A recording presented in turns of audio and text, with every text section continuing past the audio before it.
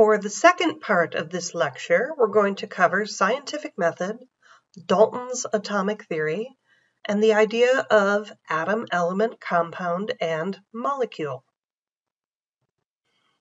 This course is titled Chemistry, a Molecular Science.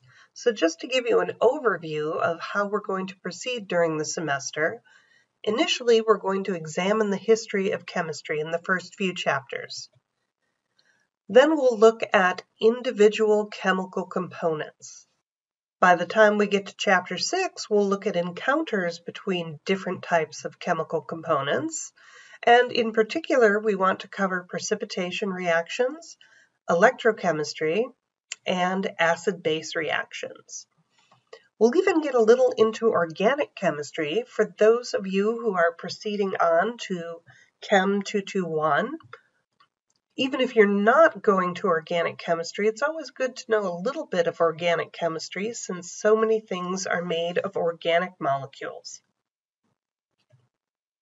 A definition of chemistry is the study of matter and the changes it undergoes. And it's a science, so we're going to explore chemistry by means of using the scientific method. Different textbooks have a different collection of terms they use for scientific method, but I'll stay true to our textbook. It has the shortest set of definitions. Scientific method starts by observation.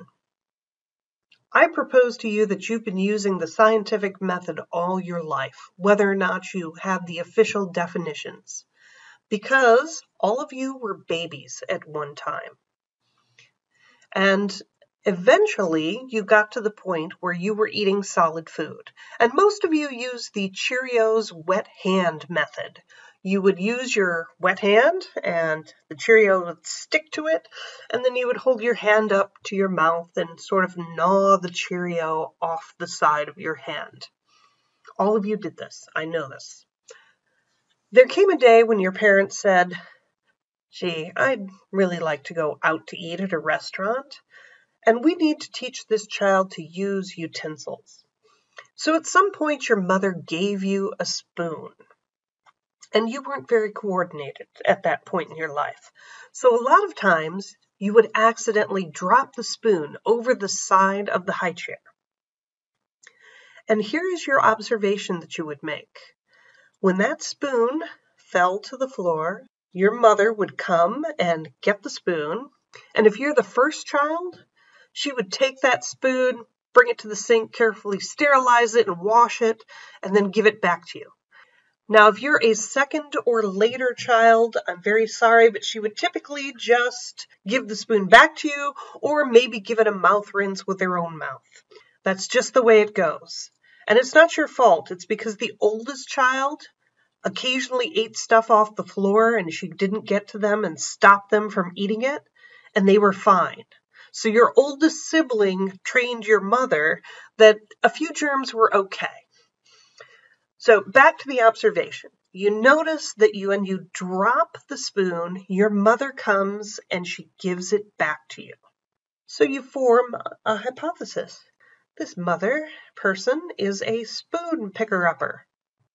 I bet if I dropped the spoon, she would come pick it up. So you formed a prediction. And then you do the experiment. And anybody who's ever babysat knows that there's a point where the child takes the spoon, dangles it over the side of the high chair, and then very deliberately drops it and looks at you with a smile on their face. That's the experiment. And all of you did this. You did the experiment to see if your hypothesis that mom was a spoon picker-upper and your prediction that other people, including mom, would pick up the spoon were true. So you ran this experiment. And in chemistry, we would run the experiment several times. So initially, when you run the experiment, you might confirm the hypothesis. But do you think there's a point at which the experiment doesn't work? Maybe 3 drops of the spoon or 5 drops of the spoon? And you realize that there's a limitation to your hypothesis and you have to modify it. I can only drop the spoon 4 times. By the 5th drop, I'm never getting it back. So by doing this cycle, you refine your ideas and you may come up with a theory, which is a detailed explanation of several experiments that is consistent. The theory will explain your observations. Or you may come up with a very simple law that works just for that particular situation and summarizes observations. So I guarantee you that you have used the scientific method this time and multiple times throughout your journey to adulthood. So chemistry has many examples of scientific method where we thought things worked one particular way and discovered later that they were different. Here's a theory that initially was very well bought into in the past, and that was the idea that magnesium ribbon, when it burns, gives off something called calx of magnesium and phlogiston. Now, if you've never seen magnesium ribbon burn, let me show that to you. We'll go to this link here, and I'll show you a brief amount. The burning of magnesium.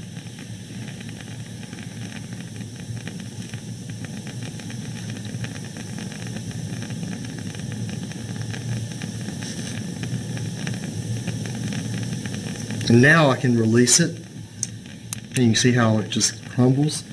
So what you saw in that video sort of looked like a sparkler. The magnesium, which was the gray ribbon, eventually turned into a white powder, and it gave off a lot of bright white light. So the theory was when magnesium burns, it gives off this bright white material called phlogiston and leaves behind the shell of the magnesium called calx of magnesium. Now, if you have not enjoyed the stoichiometry problems, the person to be annoyed with is Lavoisier, who in the 18th century transformed chemistry from a science of observation to the science of measurement.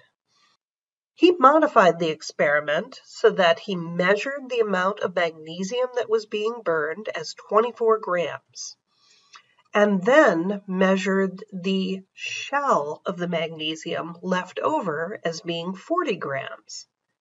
And that by necessity means that phlogiston had a negative mass of 16 grams. Now, up to this point, nobody had found anything that had negative masses, and it didn't make sense. So the theory was revised to the idea that magnesium of 24 grams reacted to make magnesium oxide of 40 grams and took in 16 grams of oxygen. And he confirmed this by having a container filled with oxygen and determining the amount of mass of oxygen that was lost when the magnesium burned. So, mass in equal mass out, theory revised. And you're going to see a bit of this throughout the semester, where we start with a simple theory and then have to build upon it and add modifications to make it fit all the circumstances. Lavoisier was the founder of the law of conservation of mass, which says during a chemical reaction, the total mass remains constant. Now that law was a very simple distillation of observations. A theory tends to be more complex and involves several laws and explanations. So here's an example of a theory that we use today, John Dalton's atomic theory. His first proposal was the smallest unit of an element is an atom. Elements are composed of the same type of atom, and the elemental form of many types of atom is simply the atom itself. So for an example, if you have one atom of neon, it contains all the properties of a lot of neon. One neon atom is representative of the qualities of the element neon. But there are some elements out there that in their most stable form are composed of multiple atoms. So for example, we don't find hydrogen atoms alone typically in their natural state. We find two molecules together. So H2 is the elemental form of the hydrogen atom. Carbon we don't typically find alone. You might find it as 60 of them together. Sulfur typically likes to be in a group of 8, and phosphorus can be in a group of 4. So these are elemental forms of materials that are more than one atom. The same type of atom is going to have identical characteristic properties. So it doesn't matter if you get your iron from the United States, or from Russia, or from a meteor. It all has the same properties. Posit 2 of this theory is that atoms combine to form molecules. Molecules are composed of 2 or more atoms. Now, molecules can be subdivided into 2 types. There are elements, which have the same type of atom, and compounds, which are composed of different atoms. So phosphorus alone is an atom, whereas P4 is a molecule and also the element form of phosphorus. Here phosphorus is an atom, but if it's combined with a different type of atom, like oxygen, to make P4O6, we would call P4O6 a molecule and a compound. And finally, atoms are not changed in the course of a chemical reaction. They simply change partners. So you can take iron, which is an atom and an element, and combine it with oxygen, which is a molecule and an element, and you will get iron 3 oxide, which is a molecule and a compound. Now this applies only to chemical reactions. Remember, nuclear reactions, the atoms do change, but that's beyond the scope of this class. This particular part of the theory is the one we used to do the limiting reactant problem. And it's consistent with the law of conservation of mass and our basis for balancing reactions. So, in summary for you, there's an atom, which is the smallest component of an element. These would be things that are composed by protons and neutrons surrounded by electrons. We'll get to that a little later if you haven't heard of those things. So examples are sodium, boron, or iron. Element. This is an atom or group of the same type of atoms that is the most stable form on our planet. Examples are sodium being alone, or P4 being a group of 4 phosphoruses. Then there's compounds. These have different atoms in them. So CO2 or H2O would be excellent examples. And finally, there's a molecule. These are more than one atom bound together, so they can be elements or compounds. And this, of course, is a periodic table of the elements. And you notice that each element has its own particular symbol associated with that type of material. Now, I'm going to suggest for this class that you memorize the first 36 names and symbols if you're not very familiar with the periodic table. It's kind of like memorizing your multiplication tables. You can survive without memorizing them, but it's a lot slower if you don't know that 6 times 8 is 48 and you have to put that into your calculator. Not only should you memorize the symbols, but you should memorize the elements that exist as diatomic molecules. So these are listed here, and the 2 other odd ones, phosphorus 4 and sulfur with 8. Let me show you a few tricks on the periodic table that will help with that memorization. First off, there are some tricky ones.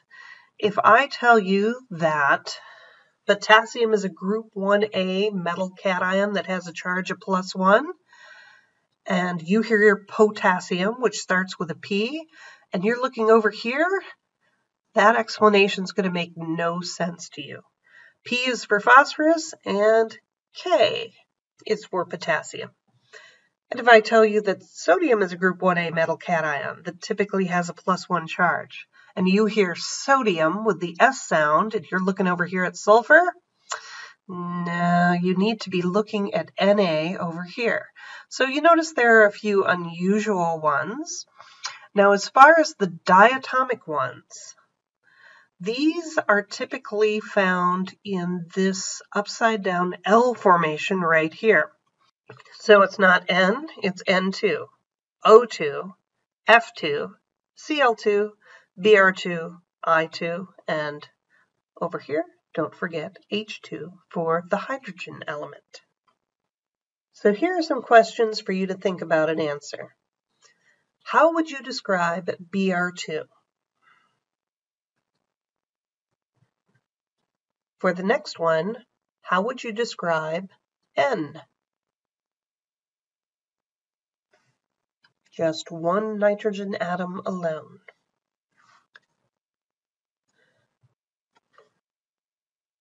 How would you describe N2O? All right, that concludes this part of the lecture.